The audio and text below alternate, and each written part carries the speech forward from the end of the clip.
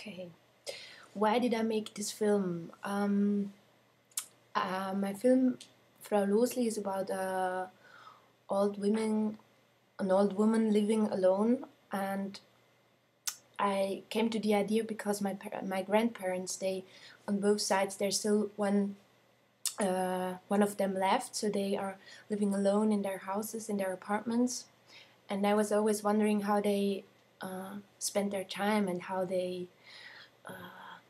go through the days when nothing else is happening. And the other question was, what was very important to me is living alone the same as feeling lonely? So, or is it, do you have to feel lonely when you live alone and when you spend all your days alone? And so I found Frau Loosli. She's living in the Swiss Alps in an old farmhouse. She has been alone for 27 years now because her husband died in a very early time. And yeah, what was very interesting for us, for the team to see, is that I think we came there to and we didn't know what really expects us, because we thought maybe it's going to be very boring to see her everyday life routine. And the really challenge, the challenge for us was to stand these days, these hours of doing nothing, or of doing whatever, I don't know, cleaning and talking to the dog or something like this. Because the idea was also that if I visit my grandparents after like 1 hour, I'm always very lucky to leave this this silent house where nothing else is happening.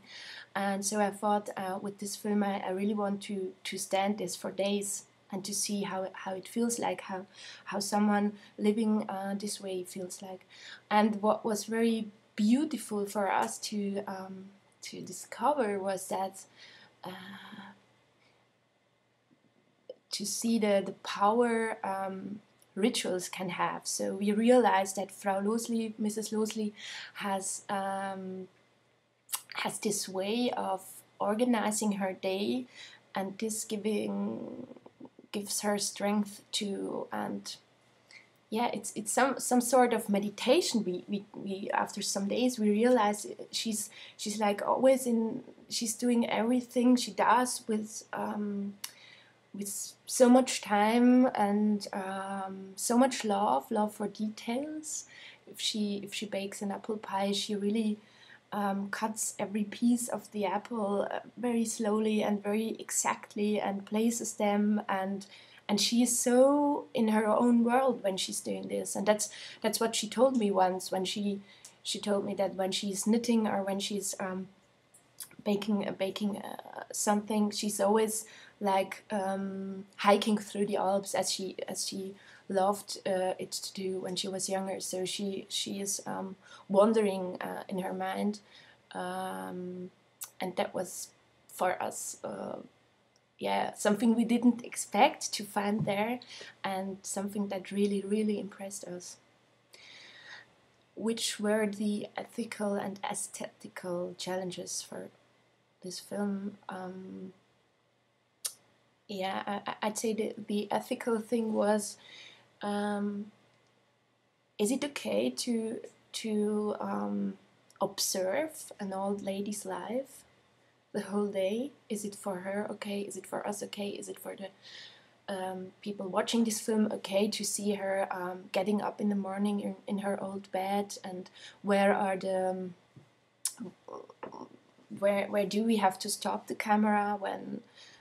Where is it okay to enter the bedroom of a 85 years old woman? And in which way can we find pictures that where we were able to show what we want to show?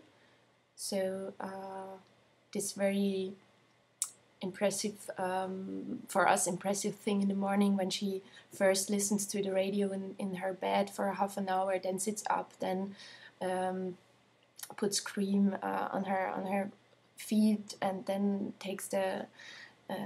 then she takes the shoes, and this is very a ritual thing for her, and this we wanted to show, but we didn't want to expose her, so we didn't use any special light. We only used the light she had in her rooms. That means that some parts of the film are quite dark, but we think we thought it's better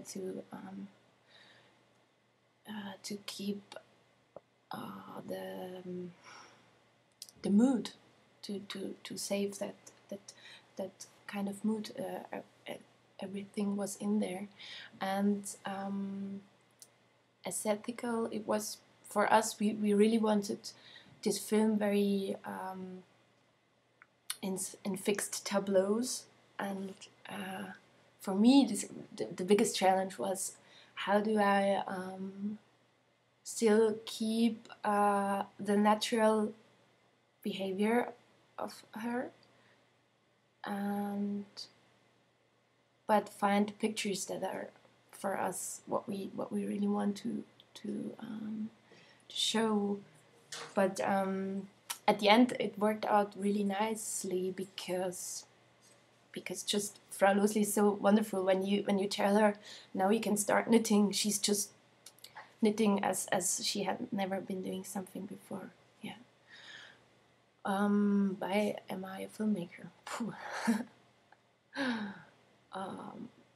I'd say because I think this world is most of the time very confusing for me, and many things are strange, and I keep going through this world wondering why things work like they work, or how they work, and I am so confused most of the time. So I think making films is a good thing to survive in these strangeness.